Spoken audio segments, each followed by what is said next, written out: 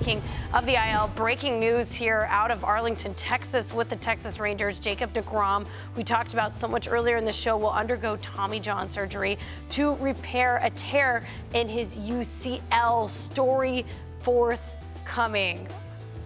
Wow. Xavier Scruggs, your initial reaction? Man, it's a blow, honestly. You know, we were just talking about the type of ace Jacob deGrom is, right, when he's healthy. And obviously the Texas Rangers, the type of trajectory that they're on right now, they're looking at postseason picture. They're looking at maybe a deep postseason type of run. And to not have Jacob deGrom is ultimately going to be tough. Obviously, this is a team that's done great without him.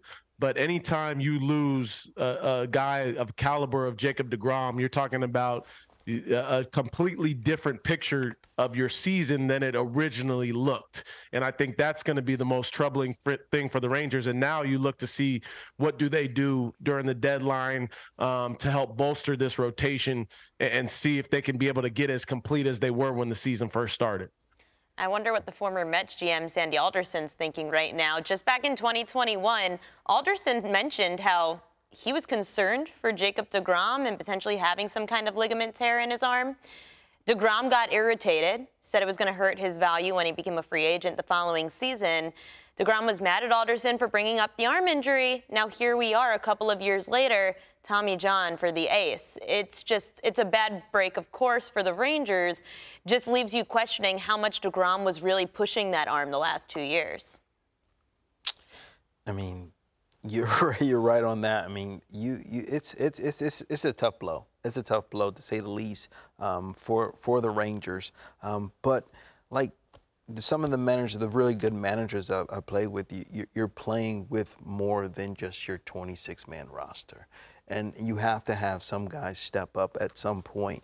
And they're not always going to be your top guys. So you're going to find, whether it's within or without, find some guys to, pick up the slack. Yeah, this will be the Ace's second Tommy John surgery of his professional career. He had one back in 2010 when he was in the minors, and obviously he's just in the first year of that 5-year, $185 million deal. That's how I was going to talk. I was going to talk to you first. No, I was going to say, you just think about, ultimately this puts pressure on the rest of the guys in this rotation, right? It may not affect deGrom as much as it may affect a guy like Nathan Eovaldi and how special he's been throughout the course of this season, right? And it just it gives less room for error, right? And you think about, if you have deGrom back, you have some more depth. That they don't have as much depth now, and they don't even have the hopeful idea of having him back. So it's just a tough situation, makes everybody else like Rajay step up and really play to the best of their abilities, which I think the Rangers still will. Well, yeah, I guess that was my question, is that the Rangers are very lucky that, number one, they're leading a very tough division, all without deGrom for the most part. He was 6-6 on the season, obviously great ERA, and that was just 30 1/3 innings, though. And then they're on this side of the trade deadline. So we basically have 90 seconds. You can all say your piece. How does this affect the Rangers, and what are they going to do at the deadline or before?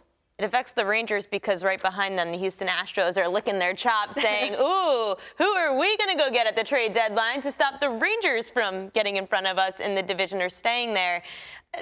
The Rangers, to me, this is a huge blow to their morals. And like we've mentioned many times on this show, it's going to be a way thinner trade deadline for pitchers. Not many people are going to be willing to deal as many pitchers because of the extended postseason. Right? Yeah.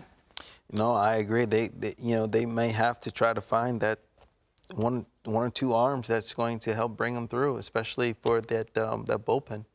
Yeah, it's going to be really tough. I don't know, X, you have your eye on anyone and you go earlier than later? I mean, August 2nd isn't that far away. I mean, if you could go get a Lance Lynn or a Giolito, somebody from the White Sox. But I look at, if there's anybody that's fit for handling this type of situation, Bruce Bochy, Mike Maddox, guys that have been there long before we even started talking about baseball. They understand what it takes to get to the postseason still like this.